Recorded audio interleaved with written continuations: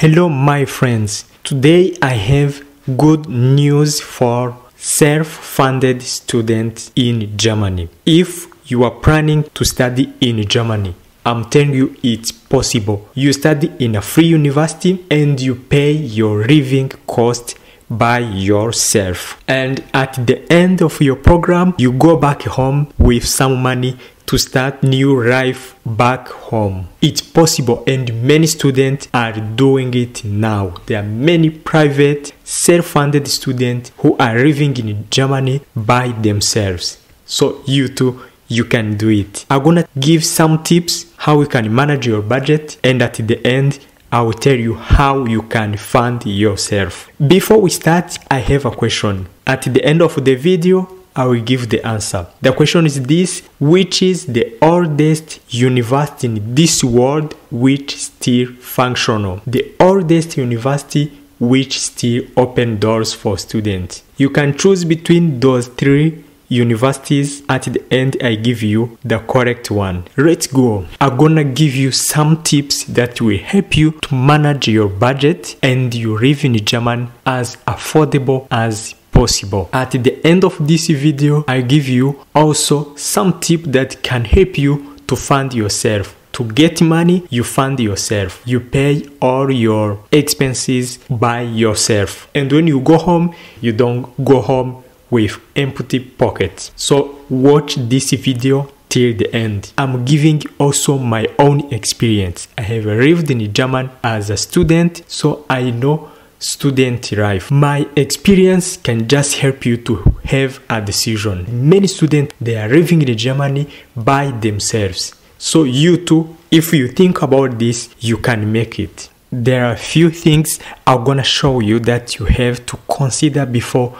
you take a decision where and how to study in German as international self-funded students. If you don't have a big budget, just take care of those few things I'm gonna tell you, and your life in Germany will be easier and you will not be spending a lot. The first one, go for small cities than big cities. The reason is big cities are super expensive. If you don't have big budget, go for small ones. Let's take example. In a big city, accommodation, if you are not living in university hostel, accommodation is so expensive and very hard to get. In a small one, it's opposite. If your university is not giving you a semester ticket, to get a ticket in a big city per month is so expensive. So those are the things you have to consider. First of all, when you are choosing which universities as a self-funded student, look how is the living cost in that city. University website can give you an orientation. My second advice for international self-funded students, just go for university hostel.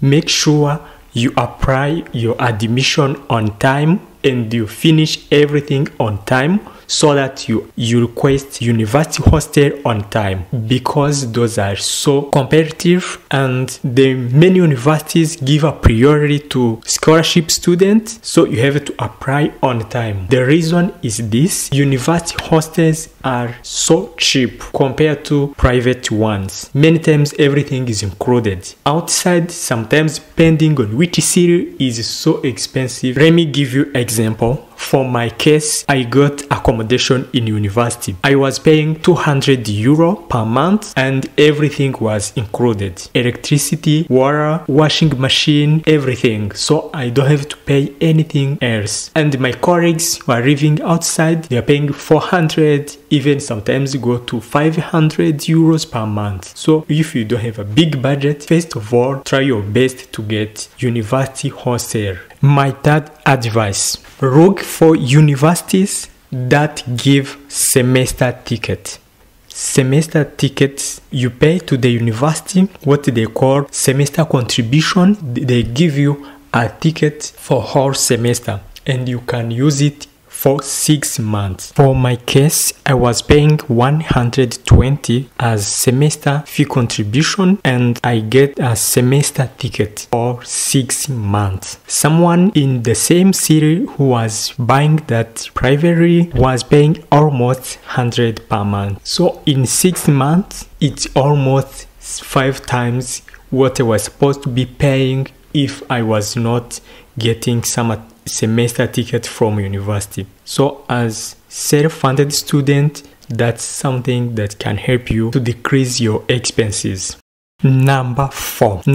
It sounds funny, but it's a reality. If you don't have a big budget, I advise you plan cooking than buying food in a restaurant. Restaurants are super expensive, and once you are cooking by yourself, it's cheap. It's also more healthy. Go for a restaurant by occasion. You want to taste German food, but not depending on resto every time. The last one, let me talk about insurance costs. Insurance may be expensive depending on which company. My advice is that you search for affordable companies. There are some companies which are super expensive and the one which cover important things and they are not expensive. Search for information before you take a decision of which insurance company you're gonna take. That first part was some tips how you can manage your budget and you spend less. Let's see how you can fund yourself while you are a student. There are some universities which has some partial scholarships or university scholarships. So when you are applying, ask if there is any financial aid in the university. It will help you. The second, which is the most common and reliable, is student job. I say student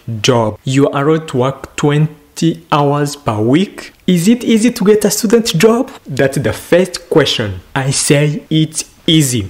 There are many companies that are looking for students, hiring part-time students. How much can a student get per month? This, of course, will depend on your availability. But if you are self-funded student and you don't have other fund, of course, you have to find out how to be available as much as possible. Per month, a working student can get between 400 to 600 euro, depending on how available you are. That amount per month can cover all basic expenses. If you have a cheap accommodation, especially in university, that amount will be enough to cover all your monthly expenses. Of course, first month it's very hard because having some administration issues, but once they are done, you can get a job. Another tip which is very important for international students, especially the one with small or not enough budget. There is something you can do in many universities.